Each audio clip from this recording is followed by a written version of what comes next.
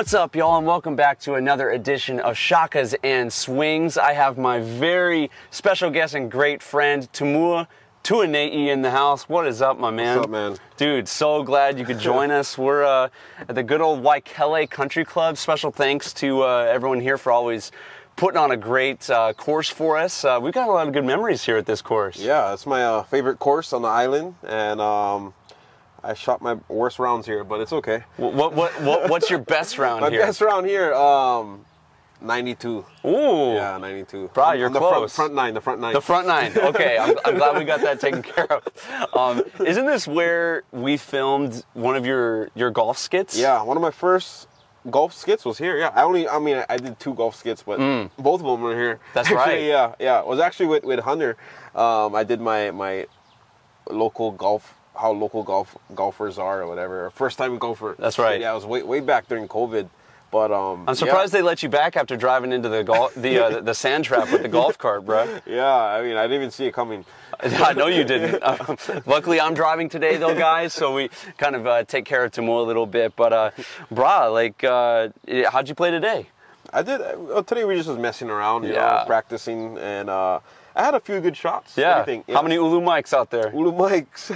Well, if they don't know what ulu mics means, it's a term that comes from ulu maika, which is a Hawaiian game that the Hawaiians would play back in the day, back in the Hawaiian days, where they would roll this ball or kukui nut. I don't know what it was. Don't correct me if I'm wrong. I mean, correct me if I'm wrong. Yeah. Everything backwards. Comments. Let us have it. Yeah, I'm Portuguese. Everything backwards. That's why. But yeah, basically it would be a game where the ball rolls on the grass. And that's what I do. We don't hit it in the air. I hit the ball. Kind of top them. Yeah. That's all good, bro. You know, I'm glad that you're here. But I kind of wanted to play with Governor Ige. I'm not gonna lie, because while he's still in office. Yeah, he has about a couple 3 months left. Could we get a Governor Ige appearance? Hello and good evening, everybody. Certainly, I had a good, golf game today, and I want trying to get a hole in 2. Hole in 2 for my last term here. You hit a couple off the rail. Couple off the rail. I hit a couple off the rail, but how do I do this? What's my password again for my Twitter password? Gotta call him. Oh my gosh. Bro, that's so great. You know, all of the videos that you've done, do you have a favorite character? If you could name one? Shoot, all of them are my favorite ones. But they're like all your kids. Yeah, they're all like all my kids. But I had really fun doing the Kaniala flight attendant. Oh, brah. That's one of my favorites. Yeah. Especially with someone like what high school you from, and like yeah. For my experience living in Hawaii for like the last 10 years, that's one of like the favorite questions of people is to ask what high school you're from. Yeah, what high school you in. Yeah. Thank you for correcting me. I'm saying it wrong already. That the Haole guy in the car is saying it wrong. Yeah. Thank you for correcting me. But no, you don't say what high school. You say, what school you went. There we go. He would say, UH. No, high school. We don't care about college. There we go. He corrected me left and right. I appreciate it. Get me right, bro. I love it. Kind of with that in mind, I kind of wanted to go back in time for a second, okay? So 5 years ago and change, May 6th, 2017, you did your first stand-up show at Anna O'Brien's. Oh, yeah. Kind of talk people through that who may not know. Is that the exact date? That's the exact date. I went back and found it earlier today. Oh, wow. Yeah. Yeah, you're on that show, too. I was. Yeah. People may not know this, but me and Tumua, before he hit fame and fortune, we took a theater class our senior year of college together and did a stand-up comedy class. Yeah, that was how I got into comedy. And yeah, Hunter was he was half the class. Only had 4 people. We did. We had 4 people in it. Me and Tumua and 2 other guys. Every time someone went to the bathroom, we had to pause because we only had 2 people in the So class. true. But part of our final, we had to do 15 minutes of live stand-up in front of a crowd. Yeah, I remember that. And so we brought the whole team down. We brought the entire UH football team to Anna O'Brien's. That was the biggest crowd they had at that show. Because all the guys wanted to see if we were funny. It was nerve-wracking, too, because like you'd hear it from the team if you weren't funny. Yeah. But you killed it, bro. Oh, thank you. Yeah, you had a good set, too. He's being far too kind right now. Yeah, from what I remember. Oh, my gosh. So it was fun. I mean, I remember that day. yeah, everyone came down, and because people didn't expect me to be a comedian, you know. Yeah, you were doing magic in the locker room, bro. Yeah, doing magic. But yeah, I remember that, and then it felt good. That was like my first show that I had like good laughs. You know, I think I did like 1 or 2 open mics before that, but it was horrible. But that was like the first time I had motivation of like, okay, maybe I can start doing this. Can do this. And then after that, Jose Dynamite, which is a promoter for that show at Anna O'Brien, started calling me up and then had me perform next week. And then I was like, oh, like what? This is only for a class. He goes, oh no, I want you to come back. I was like, oh, okay. So I just kept doing that, and it's been 5 years. And then started doing the skits. Yeah, the skits. I started doing that like about 2 years ago. Yeah. During COVID, because everything started closing down. You know, I had like a monthly show at Honey's Restaurant at Ko'olau Golf Course. That's right, I remember that. I would perform there every second Fridays. And then when COVID hit in 2020, the golf course was shut down. Everything was shut down. And I was like, am I gonna just sit at home and do nothing or do something, you know? So people told me, oh, you gotta do skits, and I was like, no, I want to be a real comedian. I'm not like those Instagram guys, you know. But nothing against them. Yeah. Nothing. Shout out to ESPN Honolulu's Instagram too, by the way. If you want great content, give us a shout out. Yeah, for real. So I started doing that. I think I did like a toilet paper skit or something about COVID, and it went viral. I think it was on the news that night. Yeah. And I was like, oh, this is what the local people want. So I kept doing that, and then my social media following just blew up and grew. And then from there, when I had the green light to do a live show at Blue Note, as soon as I put it out, it like sold out like instantly. Yeah, that's right. And so it goes hand in hand. You know, people see my skit side and they see my stand-up side. So it's like a big marketing thing. You know, all my stuff, I try to push people to come to my live shows. It's pretty wild to think that we're just a little over 2 months away from you selling out the Blaisdell. Yeah. I mean, is there anything you want to plug? I don't want this to be just about us playing golf. Like, do you have anything you want to plug in this show? You guys get one iPhone charger. My phone is dead. Can I plug it in? Different kind of plug, bro. Number one USB in the camera. Kind of number plug. one USB. You guys get on USB? No. Your shows. You want to plug your shows? Yeah. November 12th and 13th, Blaisdell Arena. Yeah, the first show was sold out. Just wanted to mention that. Yeah. So second show, November 13th. You guys can come down. Tickets at tumuacomedy.com or ticketmaster.com. Show for all ages, gonna be fun, and can't wait to make you guys laugh. This is gonna be my biggest show yet, so crazy to think, you know, 5 years. Was it May 6th, you said? May 6th, 2017, bro. Yeah. 5 years ago, I was with this guy. That's, you know? so crazy. Yeah. Shout out to Murray. Yeah, Nick Murray was our teacher, but yeah, we was both in that comedy class. Yeah. Do you have one of your jokes you remember you did? Oh, man.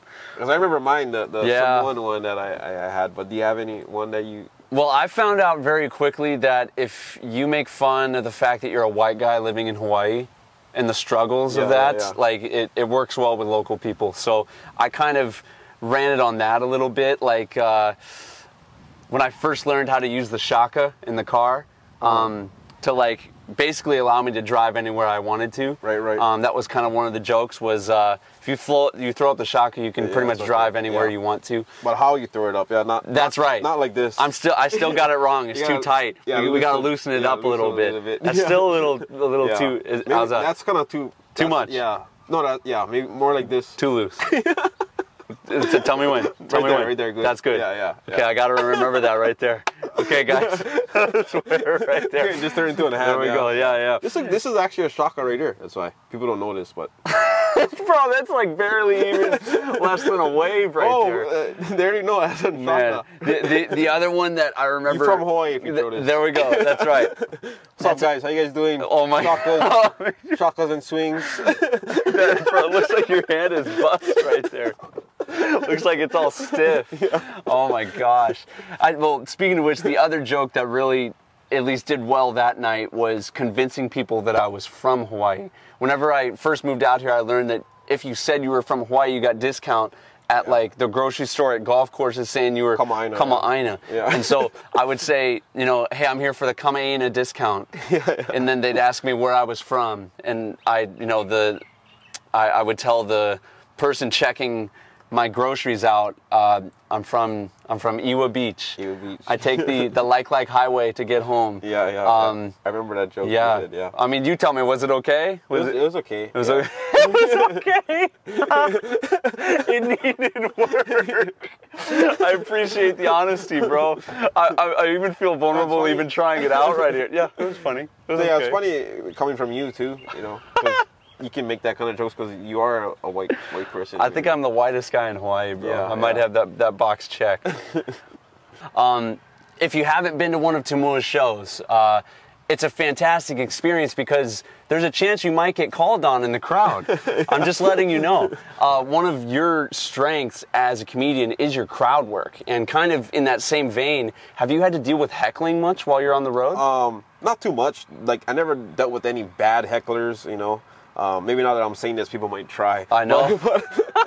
But I've dealt with, like, good hecklers, like the kind where they're just too drunk and they just won't stop talking stop laughing or making noise. Like, they're not saying anything bad, Okay. Yeah, like maybe laughing at the wrong spots, For sure. Like, oh, my name is Tumua, I'm someone. Boom, they start cracking up. Like, oh, relax. I didn't even come with the punchline yet. Relax. Yeah. But, yeah, those guys is fun. To deal with that is like, you just got to give them their fame, their 8-second fame. That's right. Talk to them. They want the attention. They want people, knowing that, I have a conversation with this guy on stage. So. Well, if you guys want your 10 seconds of fame, November 6th and 7th at the Blaisdell Arena. 12th and 13th. 12th and 13th. Yeah, there we go. I got it wrong already. I'm glad we got corrected right there.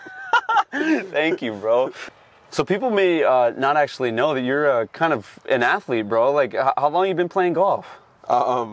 Been playing like since COVID. Okay. So about 2 years. Nice. Yeah. Along with half the world. Along with half the world, yeah. That was a sport of COVID, right? It really was, yeah, man. Everyone picked up golf.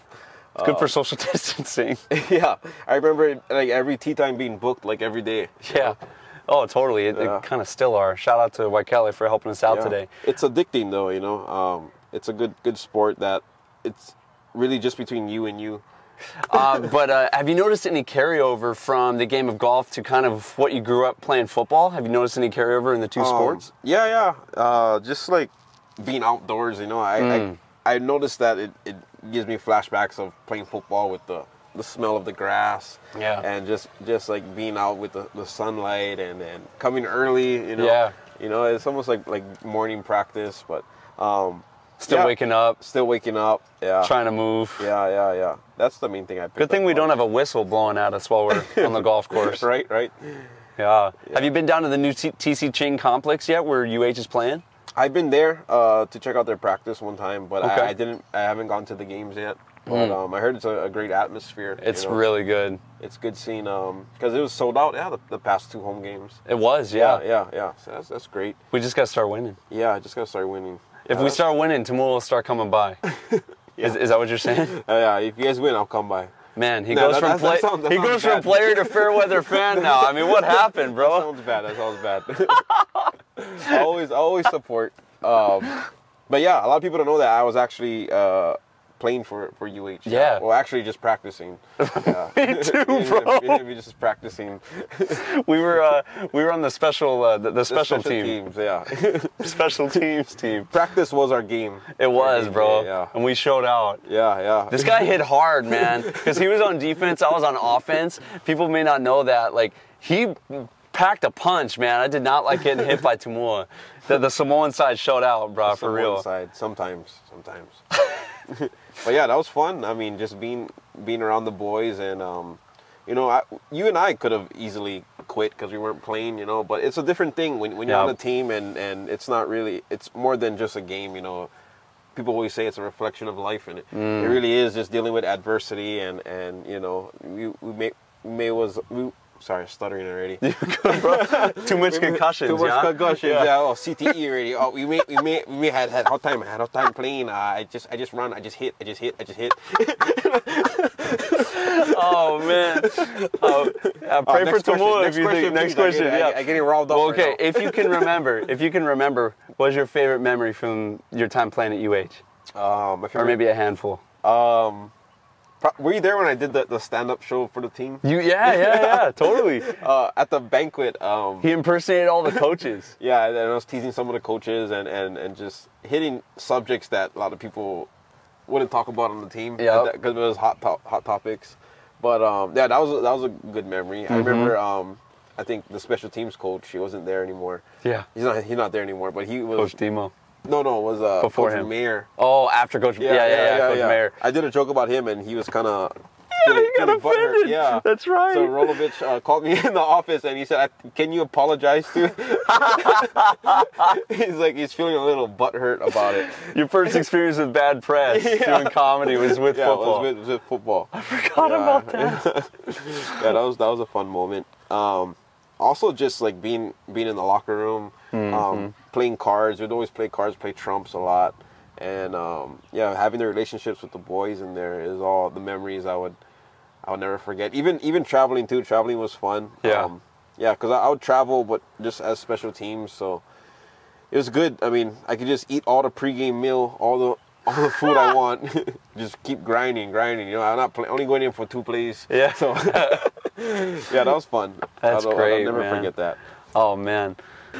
We're kind of coming to the second half of the segment where we kind of hit the quick fire question round real quick.